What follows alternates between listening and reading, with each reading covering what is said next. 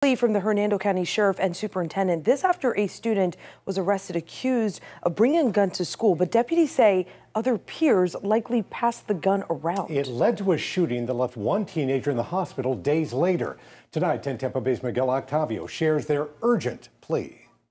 The sheriff says it was students here at Springstead High who reported the gun to law enforcement. It was the same gun used in a shooting that left a 17-year-old in the hospital. That's devastating. That's a first for me.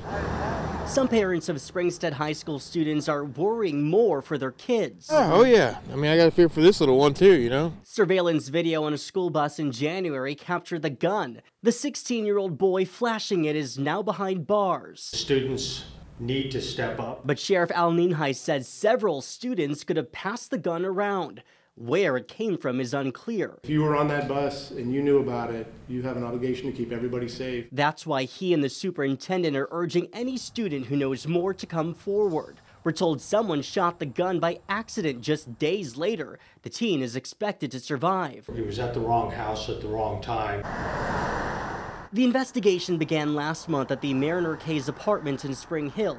There, the sheriff says a deputy found the now arrested teen with a stolen car.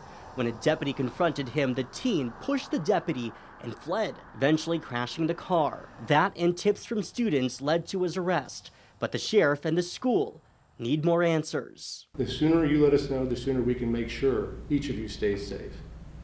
Hernando County deputies are encouraging anyone with information to come forward. You can remain anonymous. Reporting in Hernando County, Miguel Octavio, 10 Tampa Bay. The teen under arrest is charged with possessing the gun on school property. It is up to the state attorney's office to decide whether to charge him as an adult.